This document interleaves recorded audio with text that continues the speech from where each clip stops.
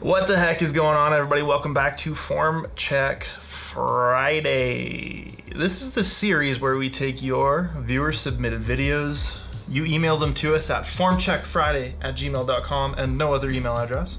And we spin the old roulette wheel and use a random number generator to grab some of these emails, videos, and put them up on the screen behind me. I do my best to try to help make everybody more educated and more efficient lifters.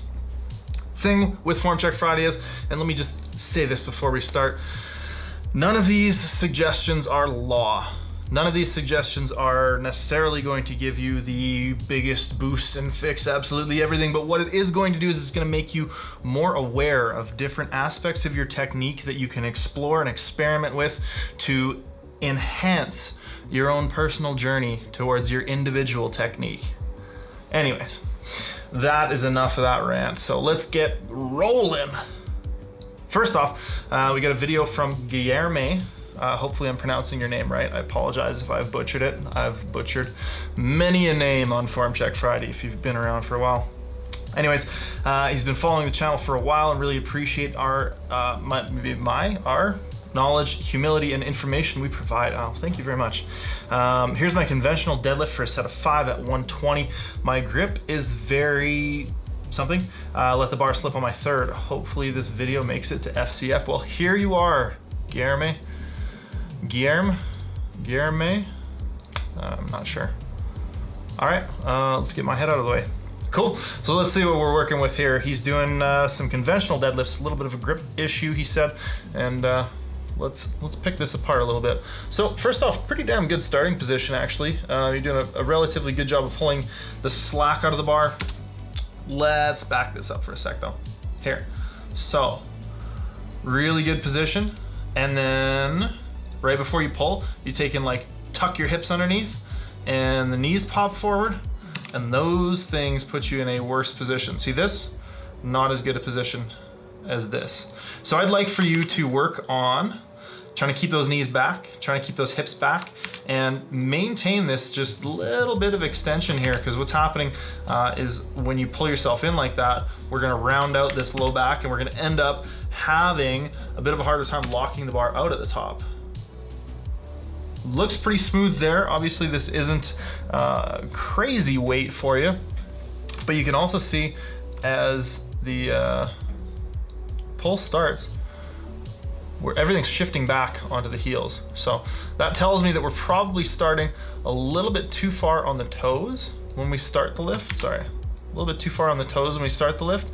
And if we watch, everybody watch right here as we initiate this lift. So right here, we're on the heels, we shift, toes come down, we start on the toes, and then we shift back onto the heels, and the toes even come up a little bit towards the end. So when you do all of that shifting, I want you to, again, just stay back, back, back, back ye. Things look pretty good though. The mechanics of the lift, once you've got it going, are really solid. So you're doing a good job of kind of pushing the floor away, saving that hip extension for closer to the top once the bar gets to or just above the knee joint. That was actually a really good rep right there. So here, we kind of stayed in that hips higher position. We didn't get as much shifting in the knees, but I think that's still the thing that I would try to work on. One more time, just for clarification's sake. Let me pause this. So you pull in, this is a really good position here, and then you sit too far down, Stay back, try to create some tension in the glutes, hamstrings, quads. You should be really feeling it before you start to pull, and then go from there, my man. Hopefully that helps. Our next one comes from Oscar Erickson. And when I saw this name, I was wondering if it's the same Oscar who I met when him and his, I believe, wife now, fiance, Annika, were here for Worlds. So let's see if this is the same Oscar or if I just need to get out and meet more people named Oscar. All right, I don't think it's the same Oscar. Anyways, that part is unimportant. What is important is he's also from Sweden, so that, I mean, that also lent itself to me thinking. Anyways, it says he loves our content and wishes to compete one day. His squat, this is about 80% of his 1 rep max in a set of 3. He's been trying to train by the RPE system, but for my squat it always feels heavy as shit, while it looks like I got plenty of gas left in the tank. I also use a wide grip, but still get pain in the wrists, maybe due to poor mobility.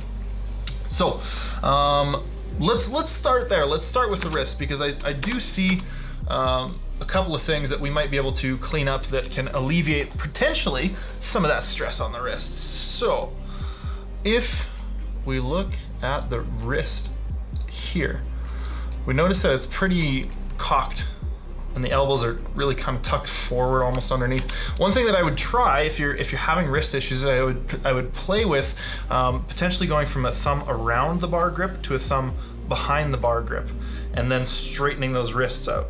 That's one thing that for me has always helped me get tighter, helped me feel tighter, helped me use my back. I feel a little bit better, it maintain a better position and better tightness. Now, if the bar is feeling really heavy, maybe creating some more tightness, getting a little bit more, how do you say, just a little bit tighter. Getting a little bit tighter can oftentimes make that bar during the unrack feel a lot lighter. So if you can get tighter, it feels lighter. There you go, Bryce Krawczyk. Now let's take a look into the squat. So pretty solid walkout here. I like the back position. Everything looks pretty good there. We're staying real tight. You know, knees are staying forward to the bottom. We're not shooting the hips back.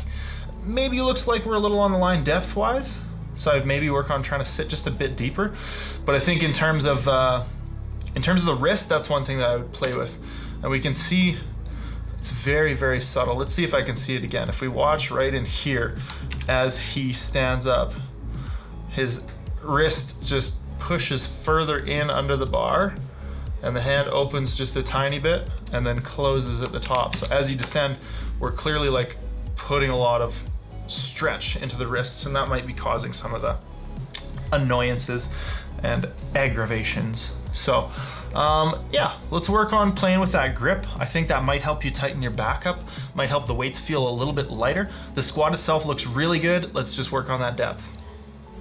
Boom. All right, who's next?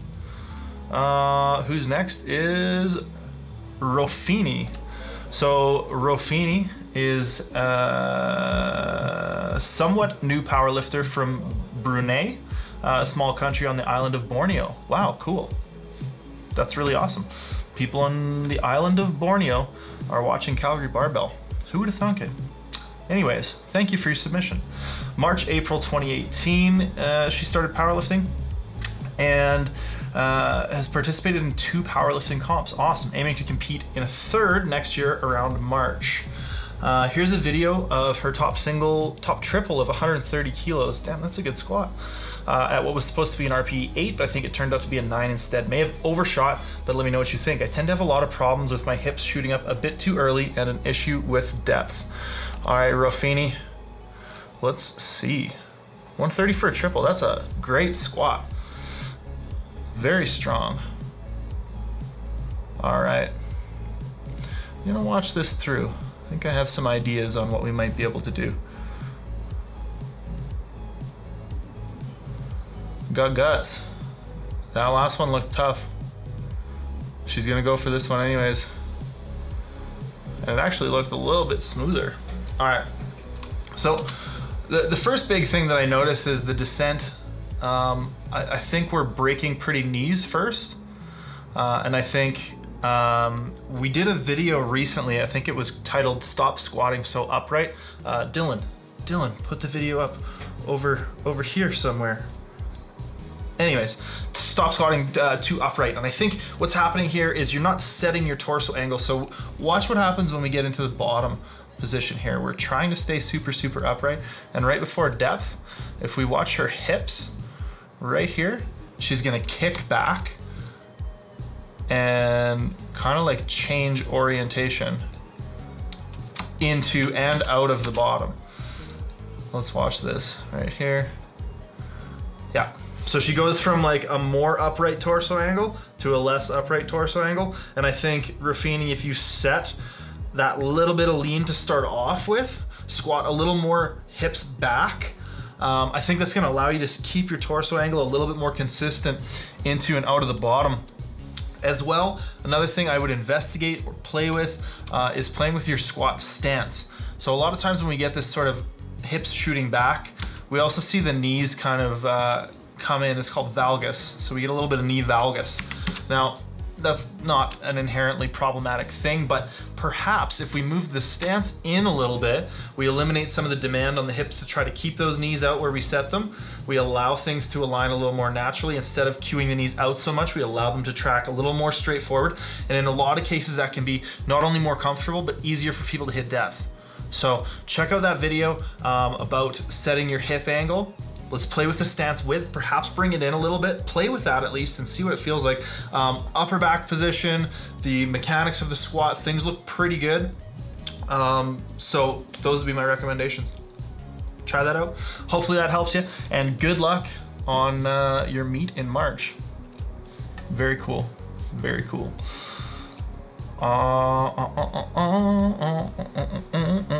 Who do we got next here? Ruby Da Silva. All right, so Ruby is currently doing strong lifts 5x5s. He's stuck on 70 kilos bench press at 71 kilos. Managed 72 for all sets and reps, but it didn't feel good and technique was worse, so I scaled down to 70. But still struggling. Been stuck at this weight for a couple of weeks now. Thank you, I appreciate you offering this to your viewers. You're very welcome, Ruby. Let us look at this. All right. Let's see here, Ruby. First off, that's a hell of a narrow grip, my man. Right here. Close grip benching. That's gonna be the first thing I recommend you try out, is a more narrow grip. Also, it just looks like we're really new to bench press, like kind of just a bit of a novice. One big thing I recommend is whatever you do, don't get discouraged. Keep working, keep trying, keep experimenting, keep playing with your technique. Things are just shaky. Things are a bit unfamiliar, and that's okay. So let's dive into some sort of main cues that I think are going to help you get a little bit further with your bench press. To start with, the setup looks pretty good. I like that you're using your legs. You got a little bit of an arch, but the big thing that happens here is when we unrack, those shoulders really kind of pop forward.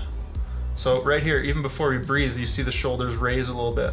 We want to be trying to keep those shoulders pinned down as far and as hard as we can. So really work on that.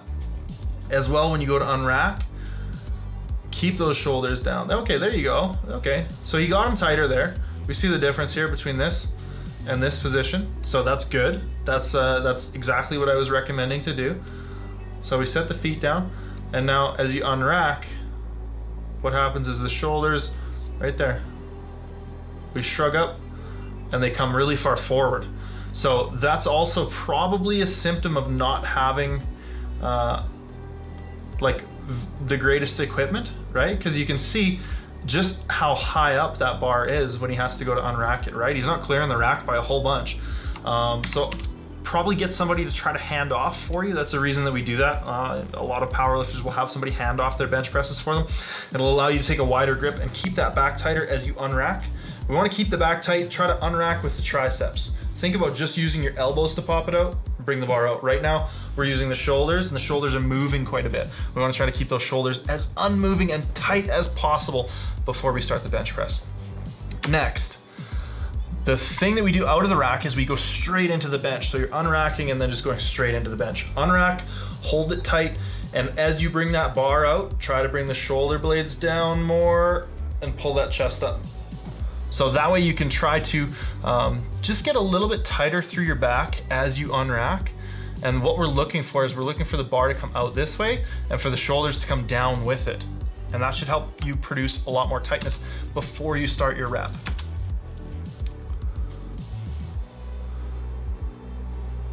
As well with the lockout here, we want that to be similar to the unrack. We want the lockout to just be elbows and not allowing the shoulders to travel forward, right? We want to maintain that tightness from before the unrack to after we put it back in the rack. That upper back tightness is so, so key. The touch point is a little bit inconsistent. The tuck and flare, the elbows actually looks pretty okay. But again, we're really wobbly and really unstable, and I think that's largely due to the upper back. So number one thing I want you to work on is tightening that upper back, and let's also work on trying to plant the feet and use the feet and the quads and the legs to push yourself up the bench this way. If we watch, we're getting a lot of struggle, a lot of shifting, a lot of moving down here through the legs. See how we're kind of moving foot position here, the knees are caving in, the feet are coming up and sliding around. Shifted out there on the eccentric and then again shifting on the way back up. So really, just try to think about tightening your bench press up. Try to think about making everything tighter. The only thing we want to be moving is like this joint and this joint. Literally everything else we want just like jammed in, wedged in, tight as possible. So yeah, hopefully that gives you a couple things to think about.